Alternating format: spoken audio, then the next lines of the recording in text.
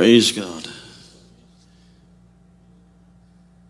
Thank you, everybody on the praise team. Hallelujah. It was beautiful, wonderful. Oh, hallelujah. Praise God. Thank you, Jesus. God is good, good, good, good. Amen. God is good, good, good. Well, we are being recorded for a later upload. I'm hoping we can eventually do the live again, so it saves us doing about 3 hours of work that it takes extra to get it on there. Praise God. But we're glad to get it out there. I don't know if you noticed it, but we also had Brother Josh and I come here most Thursday nights and do a half an hour, and it's called Pastor Mike and Josh on Thursday Night Live, and it's funny, but it's on our Facebook page and on the church Facebook page and different places like that. And I also loaded it up to YouTube, and it's on a few other websites that I load things into, because I feel a compulsion. I feel a calling. You know, woe is me if I preaching out the gospel, right? Is what Paul said. And, you know, we've all heard the scripture that says, well, I tried to be quiet for a while because I got tired of taking flack, tired of getting in trouble for preaching the word of God. And after a while, if I was quiet, it says it was like a fire shut up in my bones. And I finally had to say, okay, here it is. I'm telling you the truth, the gospel. Punch me, throw rocks at me, whatever you got to do, but I got to preach that word. Amen? I feel like I'm a bit tinny here this morning. I'll pull this down a little bit so I'm not, that's all right, brother. I'll just pull it down here a little bit so I'm not too loud. As long as are we getting a good meter reading on the camera? Wonderful, wonderful, wonderful. Hallelujah. I shouldn't be asking. Sorry about that. We're going to talk to you out of Psalm 37 today. You can get your Bible open if you want to, although I'm going to have all the scripture on the screen. And we're trying to, oh yes, what a wonderful thing. We're trying to, we're going to try something new here, and we'll see what happens. Brother Todd really came in the other day, and he's kind of stepping us up in some of our technical stuff, and I appreciate that. But we're going to try to get into the Word. Oh, we got to turn it on, don't we? Turn it on, turn it on. It's like. Wait a minute, wait.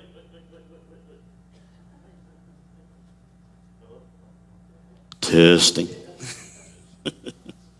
Praise God. I want to talk to you out of Psalm 37. And, you know, sometimes the Lord will say, here's a subject you need to talk about, or here's something that's going on in the world or in the church, and you need to talk about it this week. And other times, you know, it's funny how if you really listen to God, you'll get led different ways. You'll hear different ways, you know. There's such a thing as my brother was pointing out here. By the way, come to our Wednesday night Bible study. Brother Gary's doing a great job preparing. He works hard to get that ready for us on Wednesday night, and it's a great outline and everything. Plus, we have good discussion. We'll have coffee or whatever else, and maybe sometimes cookies or other stuff, berries, cakes, whatever. Sometimes some things that won't hurt your diet, but anyway, every once in a while. But we have a good time, and you ought to be there. And we have occasionally we'll have different visitors come by, but it's just a good time. Brother Gary, am I right? Should they come on Wednesday night? Right? I think so. He's shaking his head yes, so I guess he agrees with me. He and Mary and everybody else that does come and be part of that. And, you know, shortly we are going to be doing some work with some young people, a young couple. So I really want you to really be here and support that and be part of that. And we'll get a few of our friends that are out this morning coming to realize that. But we're having a good time in Jesus. Amen. God is good. All right, so let's read that opening scripture here to begin with. And it says, trust in the Lord and do good. Commit your way to the Lord. Trust also in him. In that upper left-hand corner, you see something there that says, worry implies that we don't quite trust God, that he's big enough. God, some people think it's their job to worry. Well, if I worried, things would be worse. If I didn't worry, things would get worse. No. Worry is unbelief, right? And unbelief never makes things better. And we all prone and have a tendency to worry about things. Worry is trying to think about what might happen, what might go wrong, or, the worst case scenario, what might go wrong. And we hope it doesn't, but I got to worry about it so it doesn't happen. No, I think faith is the way to get the blessing of God in your life. Amen? I believe God is going to come through for me and for us. I believe he heals all my diseases and takes away all my infirmities. I believe he supplies all my needs according to his riches and glory by Christ Jesus. I believe that me and my household will serve the Lord. That means if I got any children or grandchildren that I'm concerned about where their heart is with God, I can stand on that scripture and have faith that God's going to bring them in. Amen? And so Psalm 37, faith, not fear. That's not what, maybe it wasn't the best title, but I was trying to think of where it's basically a matter of trust. Trust God and do the right thing.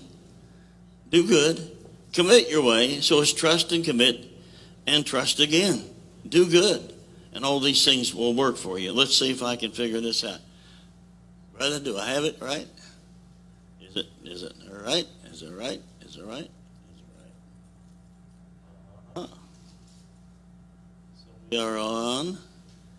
If we don't have it, you'll just have to do it yourself, huh?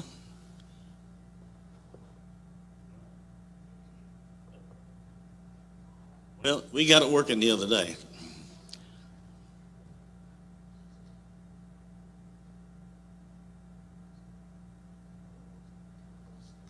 Okay. He's going to help me back there for today. All right. We'll get it fixed. Because we were here for a few hours on Monday or Tuesday and got things working. Really did work. But he'll help me. All right, if you go ahead, brother, to the next. So trust God to deal with the bad guys. And we're just going to go kind of a verse by verse down through Psalm 37.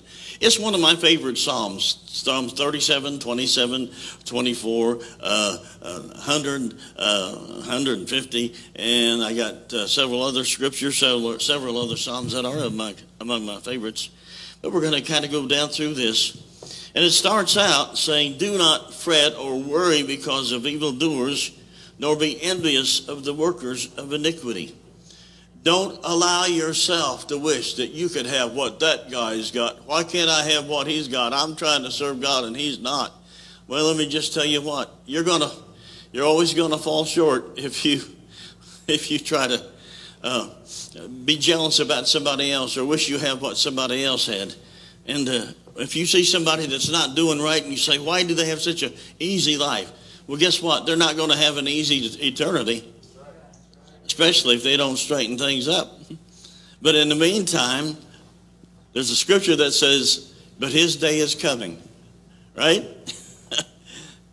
Amen.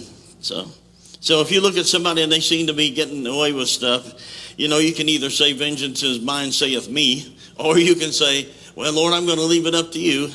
That doesn't mean it's wrong for you to stand up for yourself and your rights and stand your ground on some things. That doesn't mean that at all. But what it means is, if something's beyond your ability to affect it or control it, you have to put it in God's hands. Amen? And so do not fret because of evildoers. You can look right now and you can think, in our country right now, in America, some people with power, some people with popularity, some people with money seem to be having their way. And they seem to be always doing something evil. It's against our Bible, against our Constitution. It's against everything good and right. And yet they seem to be getting away with it. But guess what? That's only going to be for a little while. And God's going to take care of that. So I want to do my part. I want to speak up. I want to vote. I want to do things like that. But I also don't want to get obsessed with what the devil's doing. I'd rather be obsessed with what God is doing. Amen? I'd rather have my focus on what's God saying and what's God doing. And keep my eyes on that. How many of you know that's the way to go, right? You got to think on the positive, on things that are good and honest and praiseworthy and lovely and virtuous, right? And Philippians chapter 4 tells us that. So don't fret because of evildoers, nor be envious of the workers of iniquity. Get your eyes off of people and get your eyes on the Lord. How many of you know that's a good way to look at this, right? Get your eyes off of people and what you think, why are you doing this to me? Why are you getting away with doing this to me? And like I said, it's okay to stand your ground, but it's not okay to get obsessed about I'm in the fight and I'm here. I'm going to come get you. Verse 2 says, for they shall soon be cut down like the grass and wither as the green herb. Cut down. You think of that, cut down. You know, when you're mowing your grass, if you've got big tall weeds, you cut them down, they're going to die, and that's the end of that. So you might say, well, there's a big old oak tree over there, but it's in the wrong place. When I was in pest control, weed control and all that kind of a thing, the definition of a weed was any plant where you don't want it. Any plant that's in a place where you don't want it, that's a weed. So if it's a big old oak tree, Lord, please leave those alone as much as possible. But anyway, wherever it is, you know, so things that seem to be growing and going and prospering and doing evil, as soon as they're cut off, that's it. They're done. And so you're going to flourish. You're going to be all right. You're going to produce fruit. You're going to have happiness. You're going to have joy. You're going to have a fulfilled purpose in God if you keep your eyes on Him. But that other person over there, their day's coming. Love them. Pray that they'll open their eyes and get saved. But in the meantime, don't worry about them. Keep your eyes on the Lord, and you be the best you can be. I've heard people say, young people say, well, I'm looking for the right person to marry. And that's a good idea. Don't marry just anybody. But the other part of that is be the best person that somebody else can marry. In other words, be the best you that you can be. Right? Is everybody sleeping on me? Be the best you that you can be, and that'll help you attract the best other person that you really need in your life. Right? That's right. And so, and that goes not only in marriage, but that goes also, you know, when you're a leader, pastor of a church, or in any situation where you've got an influence with people, and you've got an influence with people, be the best you can be, and you'll draw good people to you. Now, we got some good folks in this church, so I'm not going to take credit for that, but we got some good people in this church. But they'll be cut down, and it says soon they'll be like grass clippings. You think of this, that the people in this world that are doing evil will soon be like grass clippings. They'll soon be like dried weeds sitting off the side. And you're going to be green and flourishing and fruitful. Amen? So that's why doing right is always the thing to do. Go ahead. Trust, do good, dwell, feed, delight. I'm looking at scriptures here, two verses 3 and 4 of Psalm 37. And one of the things you can do sometimes in a verse like this, with this kind of phrase in it, is circle the verb, circle the verb, circle the verb, circle the verb. Trust in the Lord and do good. Dwell in the land. In other words, stay close to God. Dwell close to Him. Live close to the heart and mind of God. Live in His Word. Live in His presence. Amen? Dwell in the land. And then feed on His faithfulness. Trust that God's going to be with you every step of the way. Yep. So, Lord, I trust you. I'm going to do the right thing. I'm going to stay close to you, Lord, and I'm going to just eat at your table, Lord, out of your Word and out of your Holy Spirit presence. Amen. You're going to delight yourself also in the Lord, and He shall give you the desires of your heart. My delight is in the Lord. Amen. Well, you say, well, I sure love doing this fun thing or that fun thing or this recreation or that outdoor thing or this hobby that I have. I just love doing that. Okay, as long as those loves don't get in the way of loving God. But my delight, my true delight, even though there's things that I enjoy sports. I enjoy a little bit of stock car or NASCAR racing and even IndyCar racing, watching some of that. I enjoy going to baseball games and stuff like that, and I enjoy going to a nice restaurant and all those sort of things, or going to some amusement parks that we've been to in the past where we had a fun time. Those are nice days. Or just going down to the lake with maybe a few family and friends and just spending the day out there cooking out and fishing and stuff. Those are really fun things. And so I sort of delight in those things. But I really, above everything, Want to delight in the Lord. In his presence is fullness of joy, right? At his right hand are pleasures forevermore. I think that's Psalm 16. At his right hand are pleasures forevermore. In other words, if you want pleasure, if you want to delight in something that's delightful, delight in him. Amen? He's so good. And he'll fix a lot of things for you. So delight yourself also in the Lord. And here's that last part there. He will give you the desires of your heart. Think of this. If you're going to be that one that'll trust, you'll do good. You say, I'm going to do the right thing. You're going to, well, stay close to God. You're going to feed at his table every day in his word. You're going to delight yourself in him. Then guess what? Your heart's going to be in exactly the right place so he can give you what your heart wants. Right? Right? Your heart's going to be in just the right place so God can give you what your heart wants. Your heart's desire. Now, if your heart is far from God, he would really hurt you if he gave you your heart's desire. Because your heart's desire is for evil things that will take you away from God maybe forever. And so he doesn't want to do that, but he wants to help fix your heart.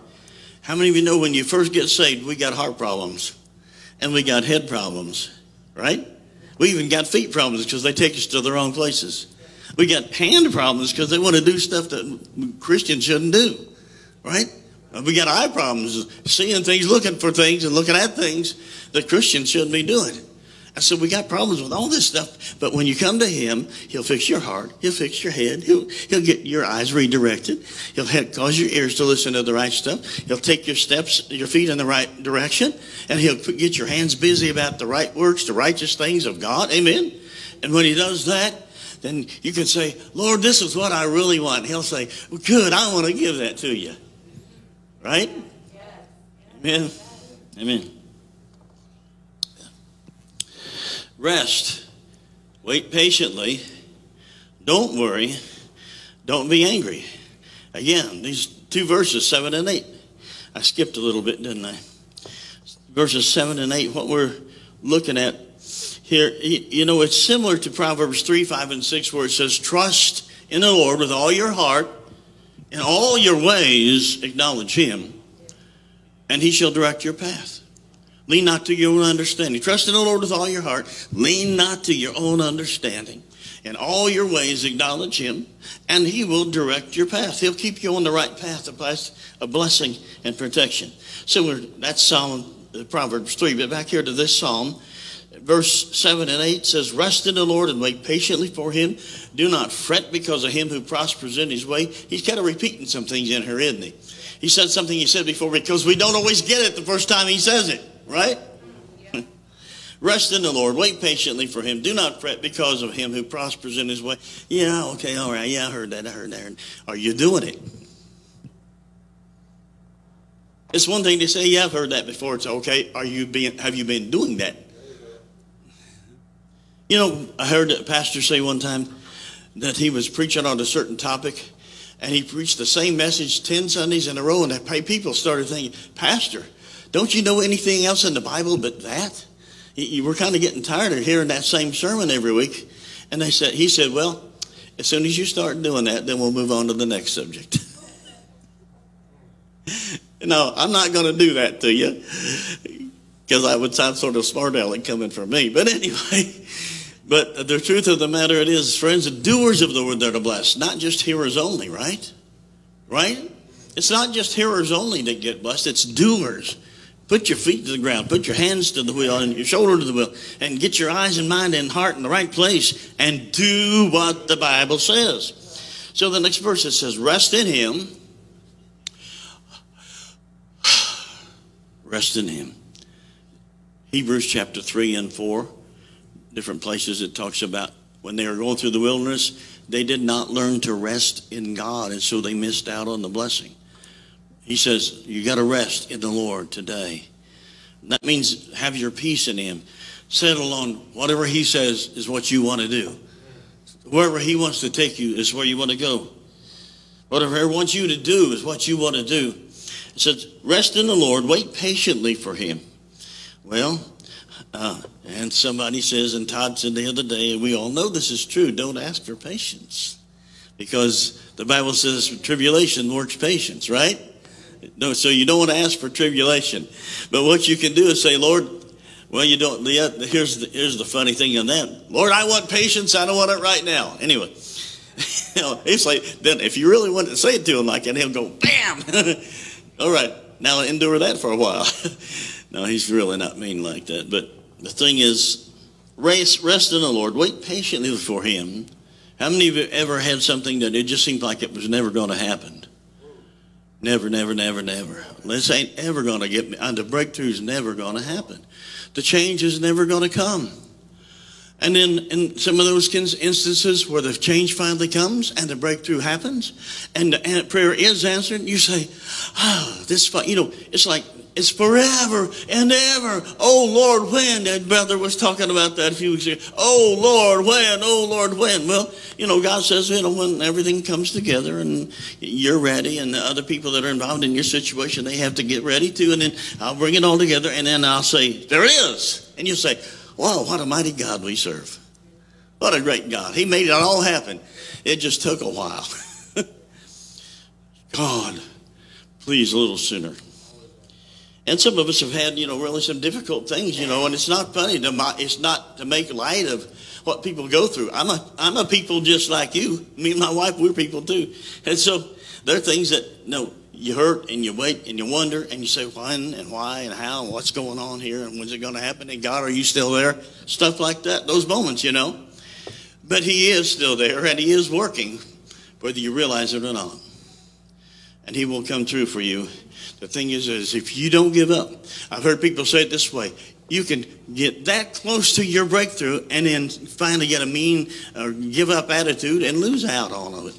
You might be just this far from the finish line, cross the line, and here's the blessing. And you say, I'm tired. I waited long enough. I'm mad at God. I'm just not going to try anymore. Goodbye. And God says, you were right there. What happened? I almost had you cross the line. I almost had you to your breakthrough, your blessing. Why'd you quit? Don't quit, friends. God loves you and he'll be faithful. He'll bring you through. It says, do not fret because of him who prospers in his way, because of the man who brings wicked schemes to pass. Well, over the last few years in America, it seems like a lot of wicked schemes have come to pass. But I'm going to tell you what, a lot of those have come and they're going to pass. And something new, a new day is here. You have just got to say, and I've got to say too, that we believe God's still the God of the breakthrough. Amen. He's still the God of new beginnings. And he's still the God who respects faith and positive confessions and trust in him. He respects those things and he will come through for you. Amen? Amen. Come on. It says to rest and wait patiently. Don't fret. For him who prospers in his way, they won't prosper forever. Because of the man who brings wicked schemes to pass, cease from anger and forsake wrath. Do not fret. It only causes harm. Worry doesn't fix anything. Sleepless nights and agitation and things you allow to happen in your mind and emotions that get you physically sick. That's not God's way. He wants you to say, okay, God, this is yours. I'm moving on to something else. And if you want me to deal with it, you let me know and you bring it to me and I'll act on it again. But in the meantime, don't you feel like every once in a while you have to take a day off from your troubles? Every once in a while you got to have a day off. I don't care what the world is doing today. I don't care what mess it's in. I'm just going to go enjoy me some sunshine today and have a good day. Right? Sometimes you just got to do that. You deserve that. In fact, really, if the truth is known, God has those kind of days every day because he doesn't let anything bother him. Right? There's righteousness, peace, and joy, which is the kingdom of God. And God is up there in heaven where he's far above all this stuff. And if you're seated together in heavenly places with Christ Jesus, then you're up there too by faith. Right? And so just don't let yourself get ground down and wound down and beat up. And I just don't want to live anymore. Oh, give me a break. Give yourself a break. Get your eyes on Jesus. Amen. Cease from anger. Forsake wrath. I'm just so angry. I'm even angry at God. I'm angry at people. I'm angry at my life. I'm even angry with myself. Well, you know, you're going to have to get past that, right? Because joy and peace and forgiveness, that's how to be happy. Joy, peace, forgiveness, trust in God. Cast it upon him because he cares for you, right? Cast all your cares on him because he cares for you. Hallelujah. Worry doesn't fix anything. There you go, brother. God's final justice. We've got just a few more verses to cover here today. It's a long chapter, but we're not going to cover all of them. God's final justice for evildoers, verse 9 and 10 says this, for evildoers shall be cut off. For those who wait on the Lord, they shall inherit the earth. So if evildoers are going to be like that, grass clippings. But you're going to inherit the earth. You know, I think it's funny. If you're not covetous, you're not covetous. You're not the kind of person that says, I want everything and I want all of it and I want more of it and I want a bunch of it. You're not that kind of person. So because you're that kind of person that loves God and people instead of money, you know, you should be diligent. You should save money. You should work and have, you know, earn money, make money, put money away. It's a good, wise thing to do. It's good stewardship of your resources. But the main thing is that you just got to love God and love people more than all that stuff. And if you do, you're one of those meek people that's going to get it all. The meek shall inherit the earth. You know, that's kind of a big inheritance, right? One of these days he's got a kingdom coming on in this world. And it's, you know, we're heirs of God, joint heirs with Christ, the Bible says. So I'm an heir to the daddy who's got the biggest ranch in the universe. I'm the biggest property owner, the guys that got the most acreage, that owns more lakes and mountains than anybody else. And he's my daddy. And I'm his heir. And I'm a joint heir with his favorite son, Jesus. Whoa. Well, what's that mean, Pastor Mike? That means just love God, trust God. He'll take care of you. Employ diligent principles of godliness. You know, people need to, if they're able, and until it's time to retire, you need to work and make a paycheck and put some away and pay your bills and you know, and make wise investments and stuff like this and make wise decisions and be generous and kind with it as well. But in the meantime, you just got to trust in the Lord and he'll take care of you. So it says, the meek shall inherit the earth and delight themselves in the abundance of peace. The meek going to get it all. You're going to get it all. I don't want it all. I don't need all that. Well, you're going to get it anyhow. Meek shall inherit the earth and delight themselves in the abundance of peace. Come on, think about that phrase, abundance of peace. We're talking about the devil can't disrupt my peace. He can't take my joy away from me. He can't do it. I've got an abundance of peace. You know what Jesus said the night before he knew he was going to be put on trial and crucified? What did he say? He says, my peace I give unto you. Not as the world give I unto you. Let not your heart be troubled, neither let it be afraid. He said that the night before he was going to have the worst day any human being would ever have on the face of this earth and all the history of mankind. And he said, I got so much peace, I got extra, let me give you some. So that tells me a couple of things. Number one, he's truly my source of peace. Hallelujah. But not only that, I can have peace even when things don't look really wonderful in my life or in the world around me. Right? You can have true peace even when things don't look wonderful all around you. Delight themselves in the abundance of peace. Trusting God brings great peace. Next, please. Walk steady with Jesus. We're going to move on down to Psalm 37, down to verse 23 and 24. You ought to read this. There's so many. I got a lot of stuff underlined in this psalm, you know, not several of them actually. The steps of a good man are ordered by the Lord, and he delights in his way. And though he fall, he shall not be utterly cast down, for the Lord upholds him with his hand.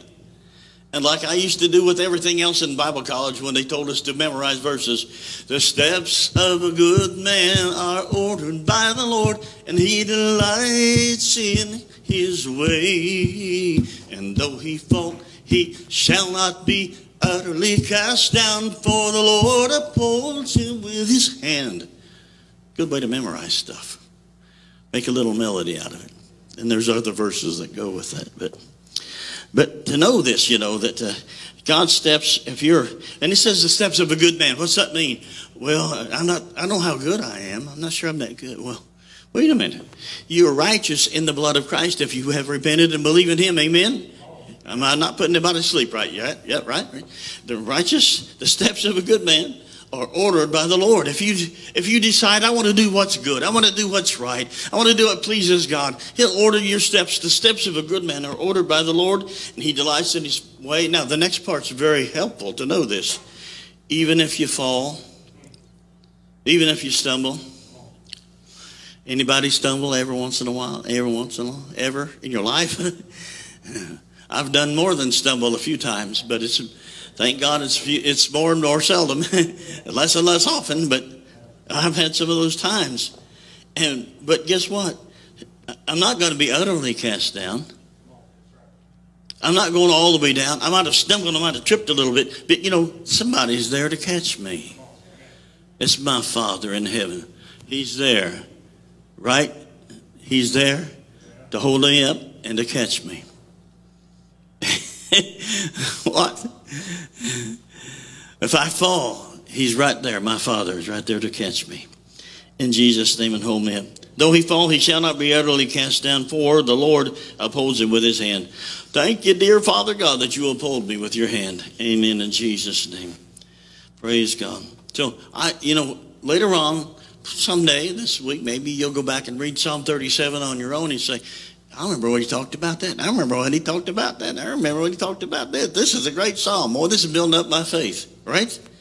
That's what it's all about. You know, a pastor can't possibly give you every little single thing that you're going to need for your life Monday, Tuesday, Wednesday, Thursday, Friday, but it can give you some detail, but a lot of principles.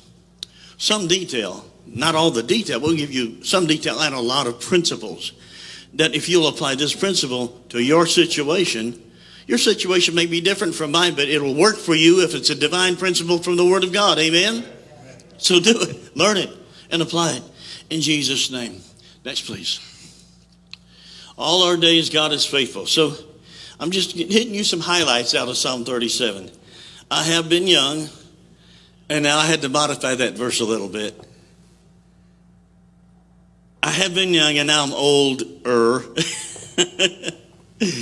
Yet have I not seen the righteous forsaken bread, nor his descendants begging bread. I know this. Linda and I are tithers and givers. We do more than tithe. They go way past the tithe. And I hope that you'll learn the blessings of that someday. That everybody should do at least a tithe. But, you know, I know this. When I was, even when I'm in the audience, if the plate goes by, I always put something in it, even if it's not much. You know, I've already put my tithe in last Sunday, but I'm in a meeting and I say, well, I got to put something in there. I always put something in there. I want to sow seed wherever I can. When you cast your bread upon many waters, it's going to come back in many days and come back and bless you. Amen? Amen. So I don't ever feel good about an offering time coming and going and just ignoring it, you know, because even if I've already done my tithe, then that kind of has already been done, maybe because I don't get paid, or people get paid once a month or twice a month or stuff like that, your tithe. But I still feel like I want to put something in, maybe designated for a missionary or whatever. That's next week. It says, I have been young and now I'm older. Yet I've not seen the righteous forsaken, nor his seed to beg, descendants begging bread.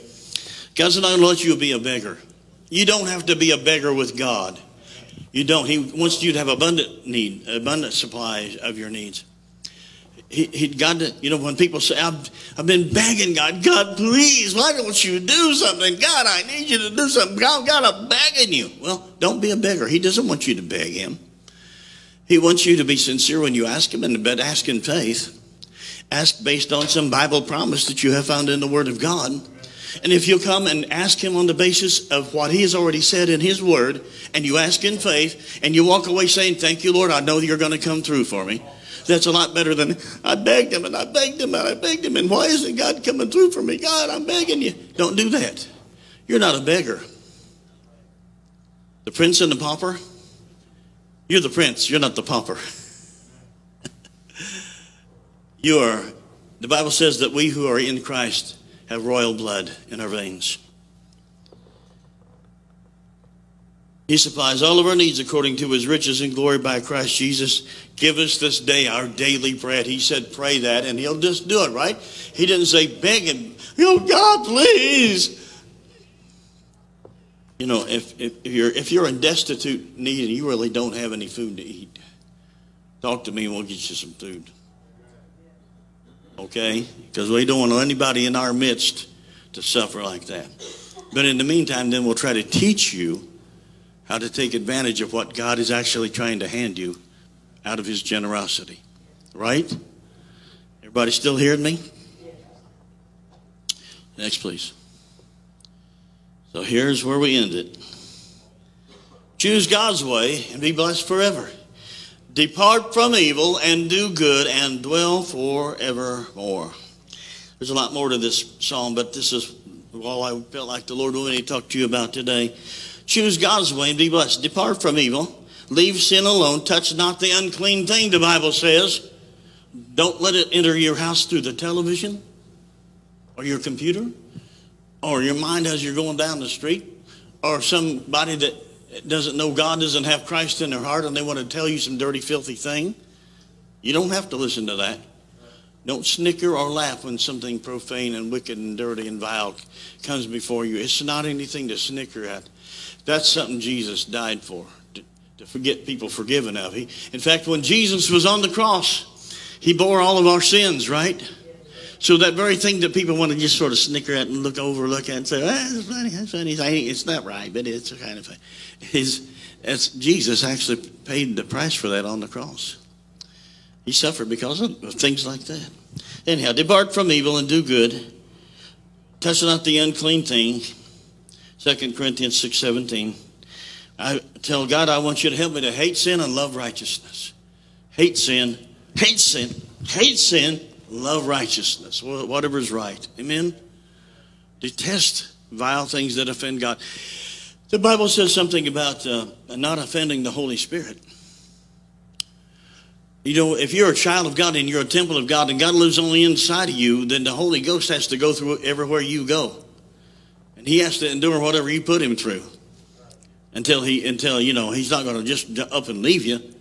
So whatever you do and whatever you look at and whatever you listen to and whatever you say and whatever you engage in, it's actually the Holy Ghost is having to go through that with you. Amen. That's right. So, and people say this, well, Pastor, I'm sorry. I know you're a pastor. I'm sorry I shouldn't have said those cuss words. I said, you know, don't worry about me. I'm not your judge. But somebody else is hearing every word you say, whether I'm around or not. You know. But depart from evil, do good, dwell forevermore, a forevermore blessing. God says, be holy, for I am holy. And if we'll do that. So I've touched on many points here, and I wish I could touch them all again. But the main thing is trust God. Leave sin alone. Follow after him. He'll supply your needs and he'll help you. And you'll live a life that'll be your very blessing. The blessing of God in your life will be a testimony to people around you. Let's stand together. Give God some praise. Hallelujah. Praise God. Father, we praise you, Lord Jesus. We love you, Lord. We love you, Lord. Love you, Lord. Love you, Lord. Someday we're going to get ourselves a little bit of music that'll start playing right around this time in the service. We'll get that worked out too. In Jesus' name, hallelujah. Father, we give you glory. We give you the glory, Father. We give you the praise. Hallelujah. Come on, everybody, just for a minute, help me to praise him. Lord, we praise you. Lord, we love you. Lord, we thank you. Lord, we bless you. We thank you that you supply every need according to your riches and glory. You'll never leave us. You'll never forsake us. You're so good. God is good all the time. All the time, God is good. And we just thank you, God, that you supply every need. You take care of us. You bless us. Lord, bless families, bless children. Lord, we have some that are out today because somebody had to have a surgery. We had others that are out today because they got out of town and got sick. And we just pray that you help them in every one of those. And we just thank you, God, for that, blessing that. In Jesus' name, Father God, in Jesus' name. Before we leave, real quick, is anybody here say, Pastor, I got an infirmity in my body today. Would you pray for me? I got an infirmity in my body today. Sister, we're going to pray for you.